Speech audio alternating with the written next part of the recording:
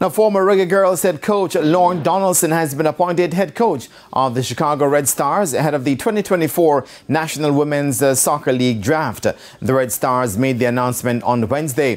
The 68-year-old led the Reggae Girls on a historic FIFA World Cup run as Jamaica became the first Caribbean nation to advance to the round of 16. Chicago Red Stars hailed the former Jamaican international, who has honed the careers of several U.S. stars, saying he has a proven track record as a winning coach and an advocate for his athletes. Donaldson, who was assistant coach when the Reggae Girls made their debut appearance at the 2019 World Cup in France, has coaching experience with Jamaica's under-17 and under-20 youth national teams and with the elite youth soccer club, Real Colorado, where he serves as president and executive coaching director. The outspoken Donaldson will join the Chicago Red Stars in the coming weeks to help the coaching staff prepare for the upcoming NWSL draft on January 12th. The NWSL kicks off the 2024 regular season on Saturday, March 16.